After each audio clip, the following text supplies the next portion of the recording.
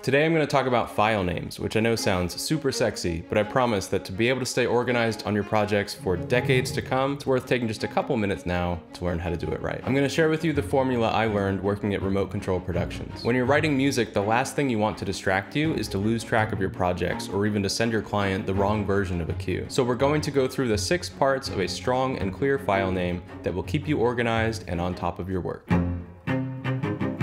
I use this formula because I want to be able to see a file on my drive and instantly know what it is. I can't tell you how many times students will send me an MP3 called For Ryan. When I look at my downloads folder, I have no idea what that is. At the very front of your file name goes a project code. This is a shorthand for the name of the film or game or whatever it is you're working on. The project code at the front makes files easy to search for and to group together, and at a glance you instantly know where it belongs. Keep it as short as you can, but do be careful about reusing the same code. So for Candy Jar, I used CJ. But if someday I score a film called Commander Joe, I just want to remember I already used CJ, so this time I should probably use C Joe instead. Next comes the number, which has 3 parts. The first number is the reel. This is obviously a relic of the olden days when composers used to work with film. If the editors don't already deliver the film to me in reels, I'll divide it up myself into roughly 20-minute chunks. I just find it easier to remember the difference between 2M7 and 3M1 than 1M18 and 1M19. And also for the procrastinators among us,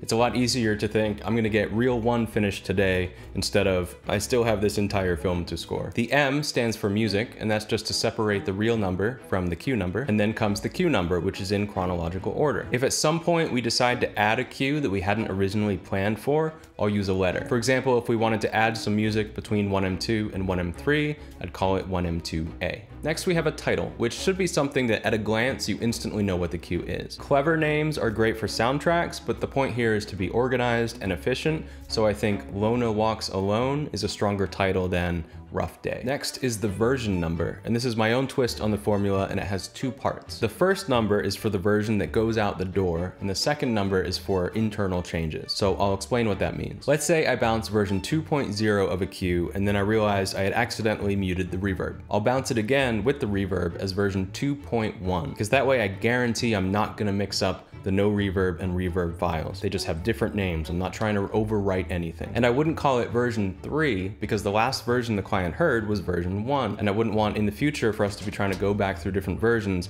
and thinking version 2 is missing. So instead they'll get version 2.1. And then at the end of the file name goes my initials. I only add my initials if there's another composer involved or if it's going to a music library. If I'm the only composer, I'm not gonna put my initials on it. But the idea here is that it should be very easy to trace the file back to me if you need to. Again, if I'm the only composer on the project, I'll leave it out. If you're interested in systems and ways to stay organized, check out this video where I set up a music analysis template in Notion. Thanks for watching, and I'll see you in the next one.